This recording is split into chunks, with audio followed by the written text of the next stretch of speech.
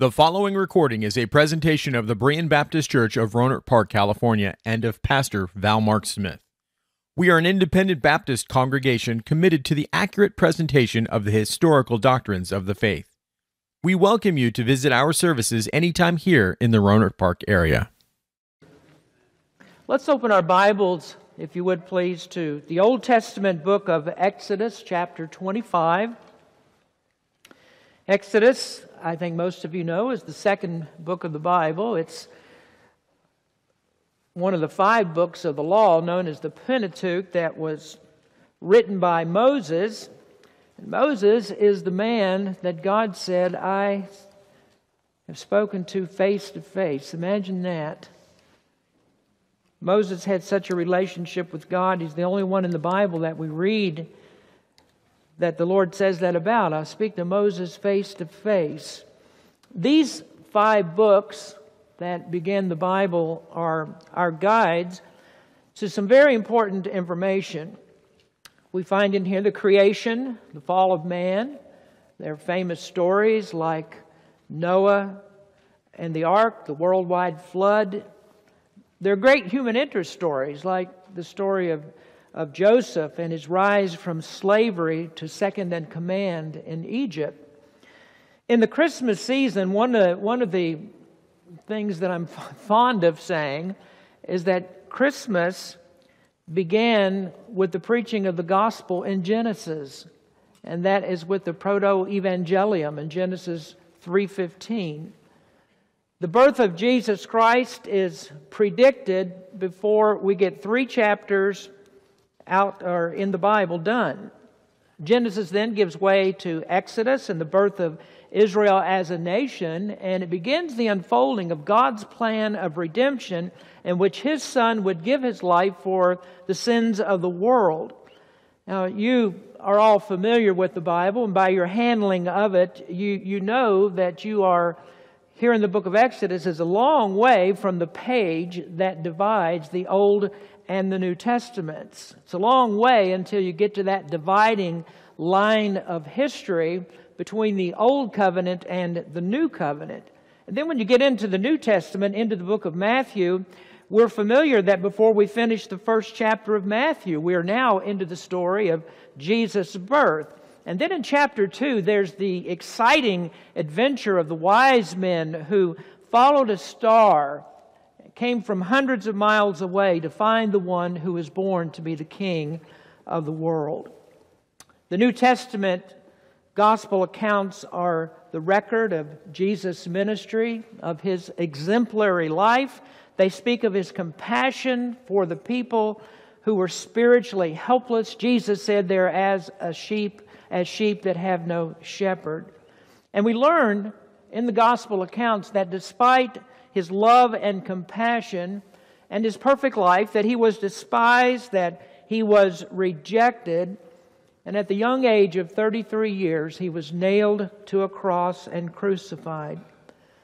But we also know that the story doesn't end there, because He couldn't be the promised Messiah unless He arose from the grave, unless He lives. He must be alive. He must come again to be the King who will rule the world in perfect righteousness. From Exodus to Matthew, that's a long, long way. And if you've read the Bible, you know that there's much happens in those 4,000 years from Genesis 1 to Matthew 1. But unfortunately, most people do not know that the story of Jesus does not begin in Matthew. Jesus does not exist because of His birth in Bethlehem. I was reading this week, and I think this came from, I didn't write down, I don't even remember the source, but I think this was from Christianity Today. And I'm just going to read just one small part here. It says, less than half of Americans, including just 63% of church-going Christians, believe Jesus existed before His virgin birth in Bethlehem, a new study from Lifeway Research shows. The study, conducted September 3rd through 14th through an online survey of a national pre-recruited panel of 1,005 Americans, shows that only 2 in 5 or 41% of American adults in general, believe Jesus existed before his Bethlehem birth. Some 32% disagree with the idea that Christ existed before his Bethlehem birth, while 28% say they are not sure. And then it goes on to say that among Christians who attend church 4 times a month or more, only 63% of the people gave an answer that Jesus existed before Bethlehem. Does that tell us that Christianity, quote-unquote Christianity, is in a very, very sorry condition in our country? The very fundamentals of Christianity, of course, would be that Jesus is the Son of God, that He is the eternal Son of God, that He existed. He was pre-existent to Matthew 1. But in Matthew chapter 1, the eternal God became incarnate. That, of course, is a theological word that means that He became human flesh. I mean, that is the main point of Christmas, that God became human flesh. So in Matthew 1, Jesus became a baby to grow into manhood in order to establish a new covenant with His people. But we also have the Old Testament. And because Jesus came in the New Testament to establish a new covenant does not mean that He can't be found in the Old Testament in the Old Covenant. We have the Old Covenant to help us to understand what Christ would do in the New Covenant. And so what we're doing now is studying Christmas from the Old Testament Scriptures. So if you look here in Exodus chapter 25, we're going to turn our attention to the most sacred of Israel's symbols that represented to them the presence of God. This is the Ark of the Covenant, also known as the Ark of Testimony. On the screen, our next slide will show you an artist's conception that you can visualize the Scriptures as we read. So Exodus 25, beginning in verse number 8. I'll just read down to verse number 16. And let them make me a sanctuary, that I may dwell among them, according to all that I show thee, after the pattern of the tabernacle, and the pattern of all the instruments thereof, even so shall ye make it. And they shall make an ark of acacia wood, 2 cubits and a half shall be the length thereof, and 1 cubit and a half the breadth thereof, and 1 cubit and a half the height thereof. And thou shalt overlay it with pure gold, within and without shalt thou overlay it, and shalt make upon it a crown of gold round about. And thou shalt cast 4 rings of gold for it, and put them in the 4 corners thereof, and 2 rings shall be in the one side of it, and 2 rings in the other side of it. And thou shalt make staves of acacia wood, and overlay them with gold. And thou shalt put the staves into the rings by the sides of the ark, that the ark may be borne with them. The staves shall be in the rings of the ark, they shall not be taken from it. And thou shalt put into the ark the testimony which I shall give thee. This is the description of the Ark of the Covenant. The construction of it continues in verses 17 through 22, but we're going to separate that out and make a different study of that part of it, and we'll get the significance of those verses at a later time. Now, the first part of this chapter, Exodus 25, records the Lord's command for Moses to instruct the people to bring an offering of materials that would be used in the construction of the tabernacle that is a tent, and all the various furnishings that would go in it. Israel was told to make a sanctuary. And before telling them how to build this sanctuary or to make it, the narrative here in chapter 25 goes immediately to the first furnishing that was to be placed in the tabernacle, and that was the Ark of the Covenant. Now, if you were here in our previous studies of the tabernacle, I have saved the most significant part of it for last. In fact, if we had the old numbering system for these sermons, this would have been the 40th sermon in that series. And it was my thought that what we would do is to bring this series to a climax, to a triumphant end, in which we would see Jesus to the fullest extent of His deity that all the symbols of the tabernacle could represent. The Ark of the Covenant is the most significant and sacred of all of Israel's possessions. And it remained that way throughout all of Jewish history. And Jewish people today still expect that one day they will have a new Ark of the Covenant, or that they will find the old one. Many believe that the Ark was hidden by Jeremiah before the Babylonians destroyed Jerusalem about 500 years before Christ came, and that somewhere beneath centuries of rubble, the Ark of the Covenant is there, and they will find it, and then it will be placed in a new temple that will one day be rebuilt. Well, I chose to put the Ark at the end of the series, or near to the end of this series, whereas the Bible does it a different way. I chose in our studies that we would look at the coverings of the tabernacle, that we would look at the construction of the fence, that we would talk about the gate of entrance. I chose to look at the framework of it, the skins of animals that were used to overlay that framework. I chose to speak of the brazen altar, of the brazen laver, to teach you about the golden lampstand, about the table for bread, about the altar of incense. I then went into a study of the priest garments, and then we talked about the 5 sacrifices that were offered throughout the year of Israel's liturgical calendar. I chose all of those before we came to this sermon on the Ark of the Covenant.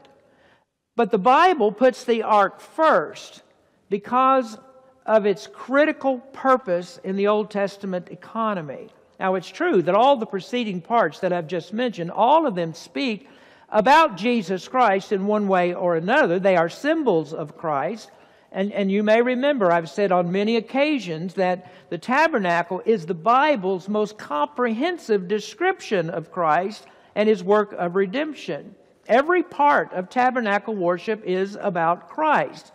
But the highest, most revered, the most sacred of all is the Ark of the Covenant. It stands above all the rest in its display of the Savior.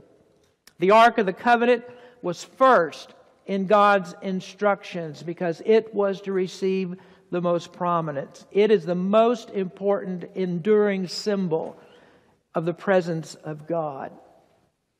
If you were a visitor to the tabernacle, and take note that you never could be, what we just read a moment ago in the book of Joshua would be about as close as you would ever get, or I would. 3,000 feet, that's about as close as we would get, I think. The tabernacle was sacred and holy, and only the priest was allowed to see the interior of it. Only the high priest was able to see the various furnishings, or was able to go into the most sacred of all the compartments to see the Ark of the Covenant and the glory of God. But if you could walk into the tabernacle, you would walk into the eastern end of the tabernacle, and on your right would be a small table with 12 loaves of freshly baked bread. On your left would be a lampstand, or what we would call today a menorah. In front of you, maybe about 25 feet away, there would be a very small altar called the altar of incense, and then at 30 feet in front of you, there would be a floor-to-ceiling curtain that was called the veil. If you look at this curtain over here, it'd actually be taller than the curtain that we have there. But this curtain would go from the floor to the ceiling, and behind that curtain was the Ark of the Covenant. And this curtain, this veil, was not to be opened except on one day of the year. It was to be opened only on Israel's most sacred day of worship, and that was the Day of Atonement. The Ark of the Covenant was an ornate box. Behind that curtain was a very ornate box, the Ark of the Covenant. It was the place where God showed His glory in a brilliant light that indicated His presence with the people. God was there, but He could only be accessed one time during the year as the priests brought in the blood of atonement to sprinkle on the mercy seat. Now, I chose to tell you about this part last, but God's instructions were reversed. He started with the display of Himself and how that He would be evidenced among the people. In this visible, brilliant light of God, we have a representation of Jesus Christ. Now, I hadn't really intended to do this, but if you would look for just a moment in Matthew chapter 17, I think you're familiar with this. I didn't put it on the screen there, but in Matthew chapter 17, I just want to show you this scripture. You're familiar with it. This is at the transfiguration of Jesus. Matthew 17, verse number 1. And after 6 days, Jesus taketh Peter, James, and John his brother, and bringeth them up into a high mountain apart, and was transfigured before them. And his face did shine as the sun, and his raiment was white as the light. Peter, James, and John saw the glory of Jesus Christ. And in the tabernacle, this brilliant light was about Jesus Christ. It was about the one who is both God and man. Now, we know that the Bible teaches that God is an invisible spirit. We can't see God, but in this ark is the foreshadowing that God would become visible, that He would become visible in the manhood of Jesus Christ, while still possessing all of the attributes of the most holy, invisible God. He would become incarnate, He would become flesh, and that gave us the prospect that humans could have intimate fellowship with the triune God. Now, if you would just stop and think about that for just a moment, you're used to reading the gospel accounts. In this time of year, you read about the manger scene, you read the nativity, you see angels and wise men and the baby Jesus. But the possibility that the invisible, infinite God could come as a helpless baby is simply inconceivable. There is no way that we can wrap our heads around that. There's no way that we could understand how that could take place. And yet 1,500 years before Christ came, the Israelites were already introduced to the immensity of God who would come in human flesh. This is what the ark represents. It represents the God-man. And the ark is such enduring, substantial imagery that we find it often in the Old Testament Scriptures. It captured the attention of not only Israel, but all the nations that fought with Israel too. And they found the ark to be ominous, to be mysterious, and to be a frightening thing. And I might mention that Israel was not the only nation to have an ark. The Hebrew word ark simply means box. It was a box. Not an Amazon box, but it was a box. Other ancient people had boxes in their religion too. The difference was their arks contained images of their gods. Israel was forbidden to make images. The only things that were in the Ark of the Covenant were a golden pot of manna. There was a stick that blossomed, and there were the stone tablets of the law that were engraved with the finger of God. In ancient times, an ark or box was used to, an ornate box like this was used to contain or hold important documents, such as copies of treaties between nations. When one nation was conquered by another, articles of servitude were drawn up, and a copy of the treaty between the nations was put into an ark, and it was given to the lesser nation, to the conquered nation, and they were to be obedient to keep the treaty. In God's ark, there was also a treaty. There was a covenant. These were the commandments that God gave to Israel. God covenanted with His people, but it was not up to them to enforce or to keep the covenant. They couldn't keep treaty with God because what God requires is always perfect obedience. They were sinful, and they were never able to keep the law perfectly. Last week we read about this in Hebrews chapter 8. In Hebrews 8 verse 9, it says that Israel did not continue in the covenant because of the weakness of human flesh, because none of us can live perfectly, because we are all sinners. There is no way that this covenant could be kept by man. So this covenant was placed into the ark to be kept by God Himself. God is the one who's the surety of the covenant. The peace between God and man is kept only by Him, and that's through His Son, Jesus Christ. As Paul wrote, "For He is our peace."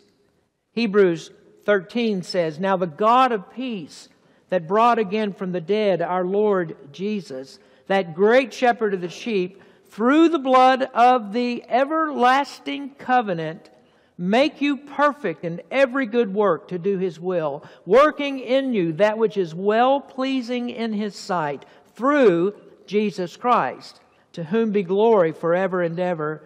Amen." Do you see this? The everlasting covenant is sealed by the blood of Jesus Christ. He is perfect. He is what causes us to be well-pleasing to God. He reconciled us through His blood to the Father. He gave us perfect peace between us and God, our Creator. And so the law was placed into the ark to be kept by Christ, the one who is the antitype of the ark. And this is what Jesus did when He came into the world. He kept the law of God perfectly for us because we never could. Canaanites and Assyrians, Babylonians, Medes and Persians, they never understood Israel's God. They never enjoyed peace. They saw the ark as an amulet. They saw it as an idol. It was like a good luck charm to them, as if Israel's God could be placed into a box and carried around just like they carried their gods. Now you might wonder, why would I talk about the Ark of the Covenant today? Why would we reach back now 3,500 years in history to talk about the Ark of the Covenant? Is it still significant for modern Christians? And the answer to that question is yes, that we are God's people and we are living under an everlasting covenant. How enduring is that covenant? Well, in Revelation chapter 11, it tells us there is an ark of testimony in heaven. That in heaven, in a temple in heaven, the heavenlies are the pattern for the earthly that Moses made. There was an ark of this testimony in heaven. Now that shows us, I think, that New Testament Christians need to know the significance of the ark. We need to know the reason that God had this little box that's made of wood and covered with gold and has a crown around the top, a border around the top made like a crown. Why did God give Israel this little box for their worship? Our interest in that, I think, should be intensified because of what we read in Revelation chapter 11. There is an ark of testimony in heaven. Our interest should be intensified because unlike other articles in the tabernacle that spoke mostly of Christ's work, this one, the Ark of the Covenant, speaks of Christ as a person. Who is He? How does He stand in relation to the Godhead? This is the most important part, isn't it? Isn't this the thing that we really need to know? Who is Jesus Christ? What does He mean to us? What is the importance of Jesus Christ? And that question actually reverberates throughout the world of religion. Who is He? Well, the Muslims call Him a prophet. The Mormons say that He was created. They say that He is one iteration of God, and that maybe someday you could have the same position that He has as a God. Most say that He was a good man, but there are only a few that recognize Him as the God of heaven and earth, the one who is exalted, the one who commands repentance and faith, the one who must be believed and received, or there is eternal destruction. He is the one to whom everyone must yield and bow the knee in unconditional surrender. Now, let me emphasize this today, first in our study. Number one is the focal point of worship. The focal point of worship. Israel did not make idols. There was no figure that represented God. They had no statues to bow to and worship. Every idol makes God in our image. The reason that we don't have Christ hanging on a cross, the reason that we don't wear a crucifix, is because Christ on a cross is a terribly incomplete representation of Him. A crucifix degrades Jesus because an idol can only show Him as a man. An idol is an abomination to God. An idol confines God. But our God is too big. Our God is too magnanimous. Our God is too magnitudinous to be displayed in trinkets hanging at the end of rosary beads. God permitted no idols, but He did permit symbols of His power and glory. When Solomon prayed at the dedication of the temple, he said that God could not be contained in this magnificent house that He built. And yet, at the Ark of the Covenant, the God who could not be confined, who could not be contained, descended to make His presence known in a confined space. The space was not a magnificent temple, not like the heathens, not like the ancient ruins of heathen temples that were astounding. The Parthenon on the Acropolis in Athens is still standing after 2,000 years because it was such a magnificent, substantial piece of architecture. When Paul preached at Ephesus, he stood in the shadow of one of the 7 wonders of the ancient world. That was the temple of Diana. That was the pride and joy of that city. But when God chose to display Himself, it was on top of a box, a rectangular box, 45 inches long, 27 inches wide, and 27 inches high. This small box had 2 cherubim, that is 2 angels with outstretched wings that touched each other at the wingtips. And this box and those cherubim were the captivating point, focal point of Israel's worship. Now I think of that little box and then compare it to other things that people worshipped in the Bible.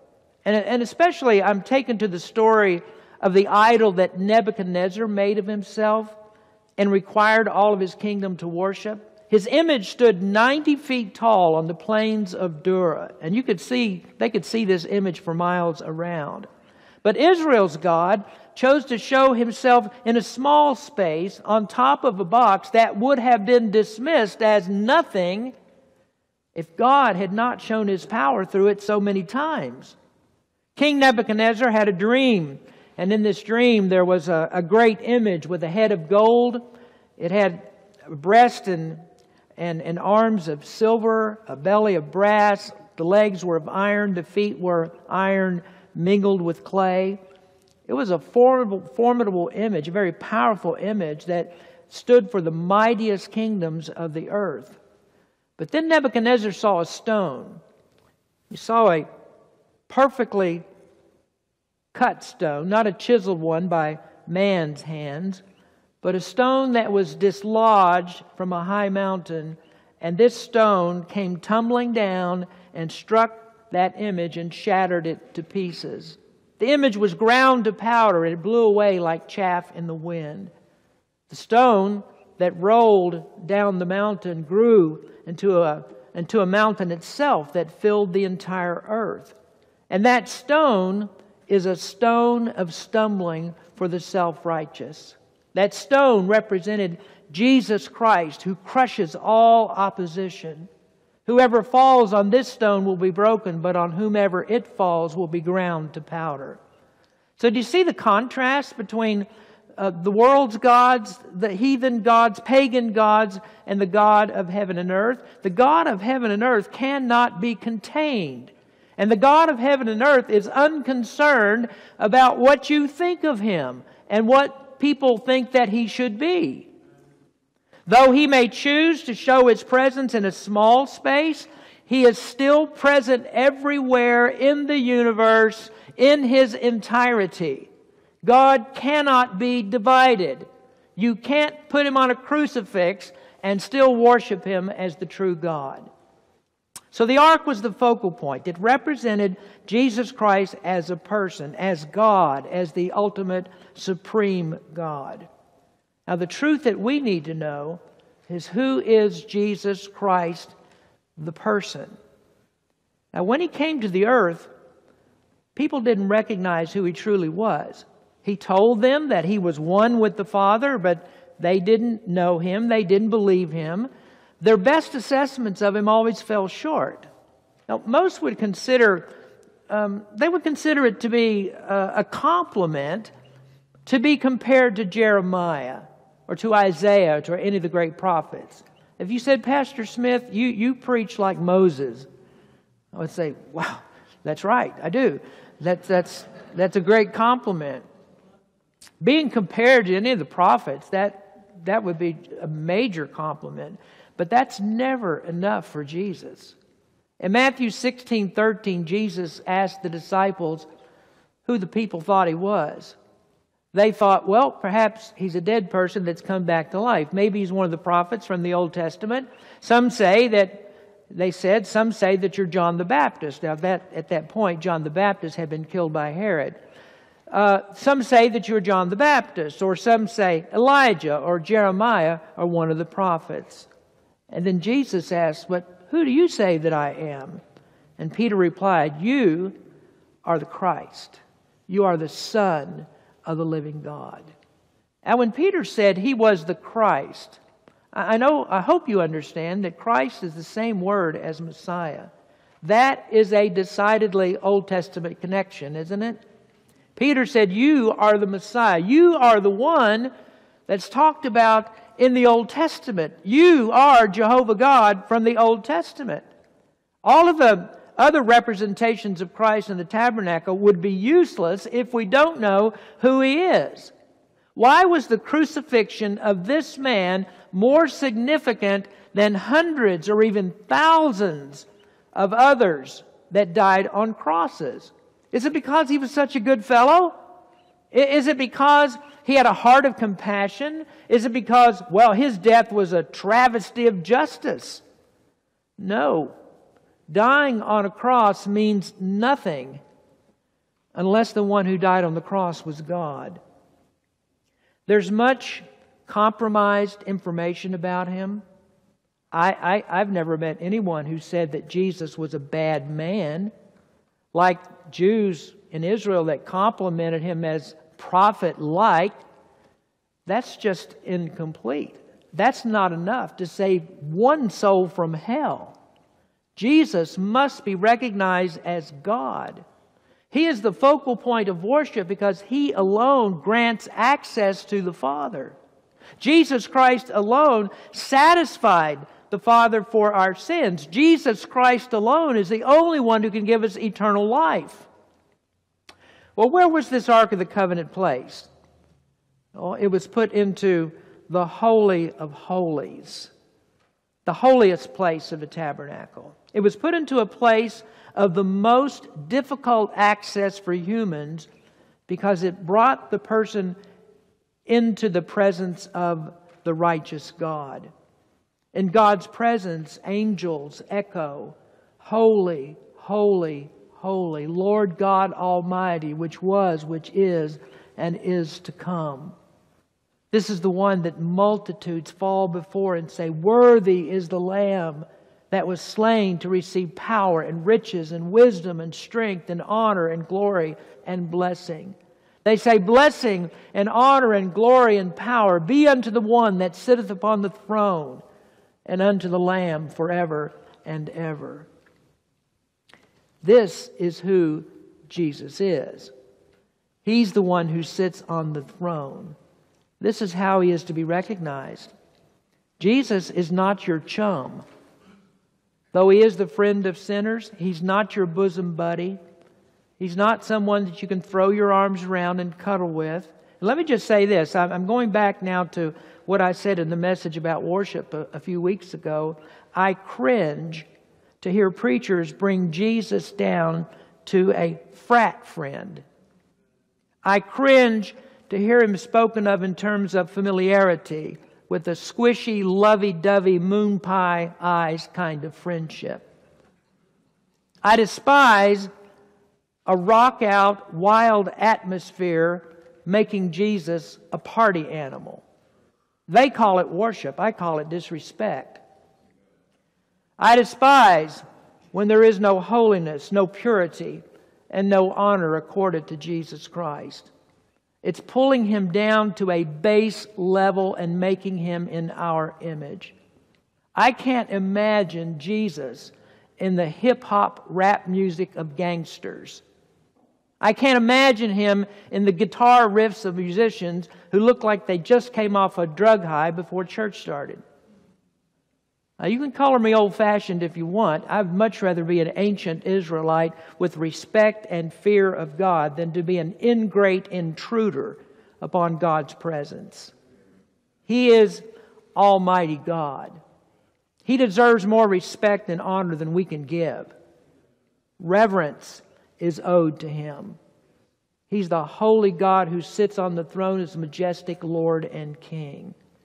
Now, the Ark of the Covenant in the Holy of Holies, with its highly restricted access, told Israel that there was something exceptional about the Ark and what it represented.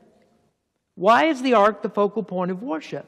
Because Jesus Christ is the focal point. All of God's power is vested in Him. In Him dwells the fullness of the Godhead bodily. This is what it says in Colossians. For by Him were all things created that are in heaven and that are on earth, visible and invisible, whether they be thrones or dominions or principalities or powers. All things were created by Him and for Him, and He is before all things, and by Him all things consist. You can make yourself familiar with that if you want, but I dare not do anything other than to hide behind Him in the brightness of His glory. Like the publican who would not even lift his eyes to heaven, but smote upon his breast and said, God, be merciful to me, a sinner. That's how high and holy Jesus is. And yet, many church services are not about Him. They're all about the power of you. You are the most awesome being in the universe. And there is more worship of people than there is of Christ. What did the ark represent? Well, first, and this is as far as I'll get today, what did it represent? It represented a sacred throne and the presence of God. The Ark of the Covenant represented the throne of God. I've just shown you who is on God's throne. And I'll discuss more of that in another message. But I want you to look at verse number 12 in Exodus 25. In verse number 12 it says, And thou shalt cast 4 rings of gold for it, and put them in the 4 corners thereof, and 2 rings shall be in the one side of it, and 2 rings in the other side of it. And thou shalt make staves of acacia wood, and overlay them with gold, and thou shalt put the staves into the rings by the sides of the ark, that the ark may be borne with them. Now that might all be a little bit confusing to you, but it talks about the rings of gold and the staves. This was what was used to lift the ark, to transport it. The way it was carried was always on the shoulders of the priest. And these rings were positioned near the bottom of the ark so that it was, when it was hoisted up on the shoulders of the priests, it would be high above their heads. In other words, it was like carrying a throne, like carrying a monarch above their head, as they did kings in those days. In David's time, when Uzzah and Ahio put the ark on an ox cart to carry it, they disobeyed God's command. Remember, we discussed that when speaking of God's prescription for worship. And when the oxen shook the ark, Uzzah reached out to steady it, and God struck him dead. The ark was not common. It was not to be touched. David was displeased with the Lord's action, but he knew enough not to challenge God. And from that time, David feared the ark. And I'm telling you, here is the problem in churches today. Christ is common. He's not feared. He's not respected as high and holy. He's not seen as sitting on a throne surrounded by angels who respect and adore His presence. People miss Christmas by so far. It's not even God who's in Christmas. Where is Christ now? Is he sporting about in ripped jeans, attending the church jam session? Is that where He is? Let me clarify this for you. Hebrews 9:24, again, a scripture we read last week. For Christ is not entered into holy places made with hands, which are figures of the true, but into heaven itself, now to appear in the presence of God for us. Where is He? He is in a high and holy place far beyond church buildings that are built by human hands. He appears in the presence of God for us. When the priest went into the inner sanctuary, he was greeted by the presence of God in a brilliant light that was called the Shekinah. Now, you won't find the word Shekinah in the Bible. It's a transliteration of a Hebrew word that means that which dwells. In the 8th verse, God said, "Let them make a sanctuary that I may dwell among them." That's how God dwelled with them. This is the place. It was in the Holy of Holies at the Ark of the Covenant. In verse number 22 of chapter 25, God said, "There I will meet with thee, and I will commune with thee." Now, we step back and wonder, we contemplate, why would God do this? Who are these people? Who are these people that God said that He would commune with? Aren't these the same ones that paused at the Red Sea to murmur that Moses led them out of Egypt to be destroyed? Aren't they the same ones that while Moses was talking to God on the mountain, they were down in the valley making an idol that God said you should never make? They were worshiping something that they made and calling it the God who brought them out of Egypt. Why would the infinite God condescend to display Himself in a small room on a small box to be present with a defiant, complaining people who constantly challenged His sincerity, His providence, His authority? Why? But that's exactly what Jesus did, didn't He? It's the same God. And He's dealing with the same kinds of people. He healed people from all their diseases, and yet He was betrayed by His own people. He was mocked and cursed. He came to earth to save His people from their sins, but they rejected Him.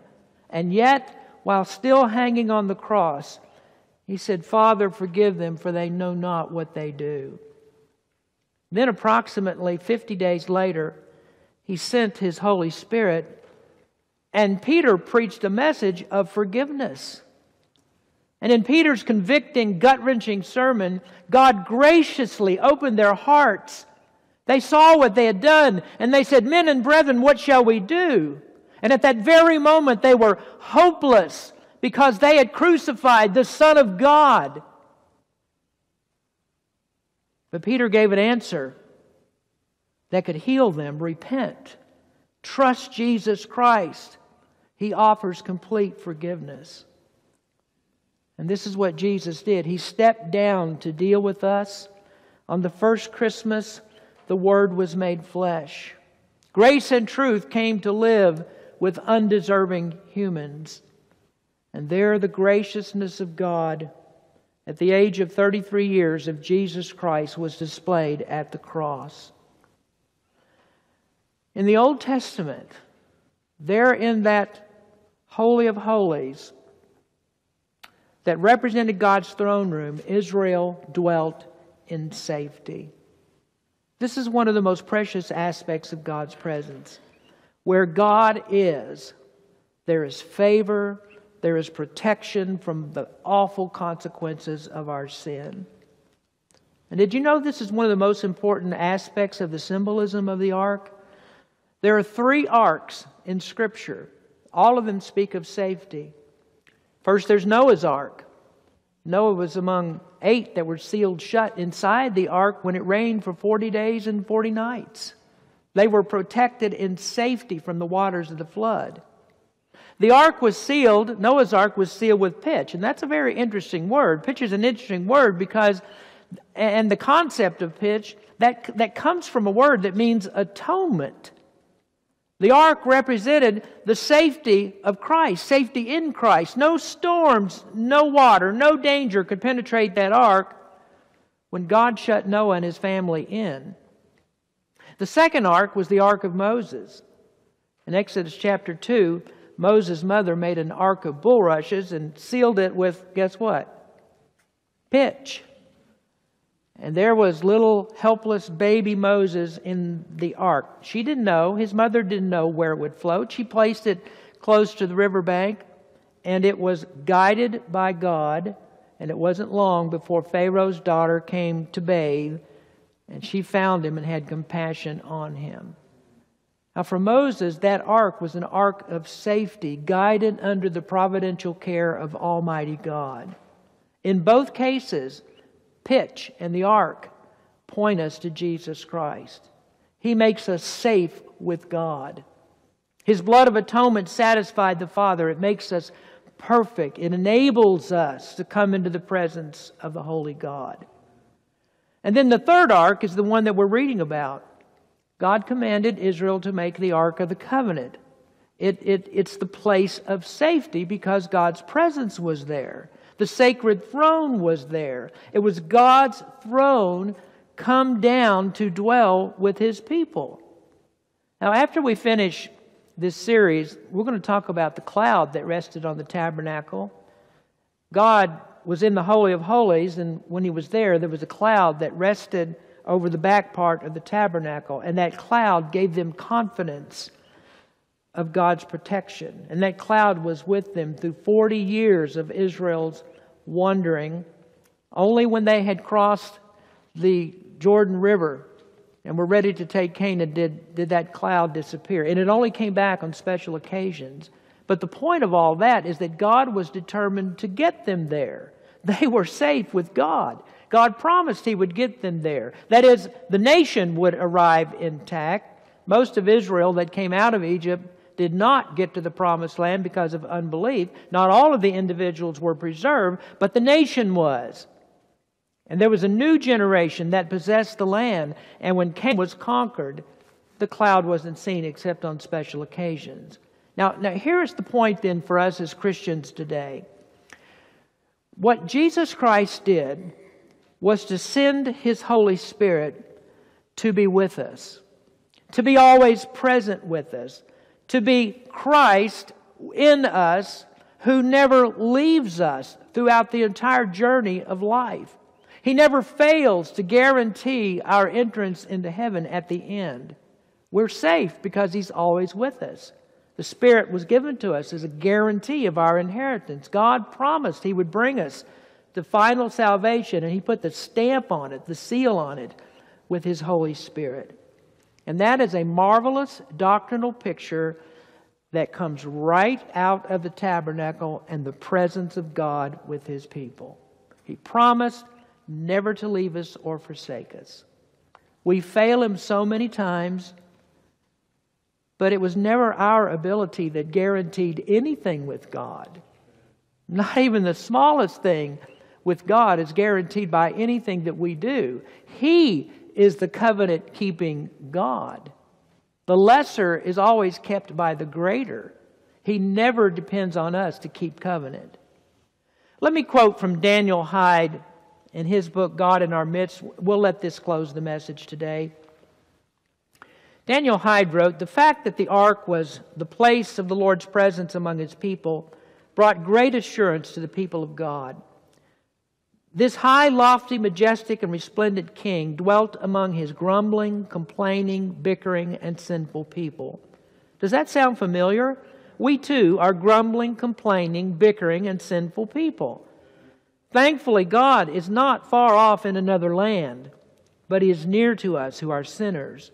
The promise to the New Covenant believer is that the Lord is near to us by the power of the Holy Spirit who dwells in us, even as Jesus promised His helpful presence.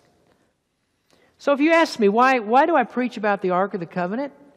I preach about it because the Ark of the Covenant is good teaching for New Testament Christians. Now, for most people, the only thing they know about the tabernacle is the Ark.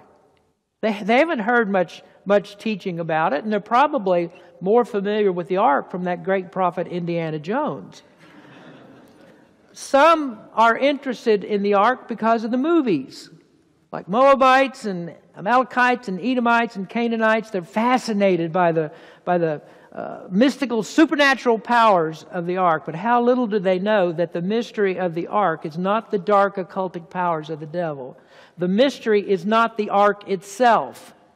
The mystery is the glory and the holiness and the righteousness of Jesus Christ.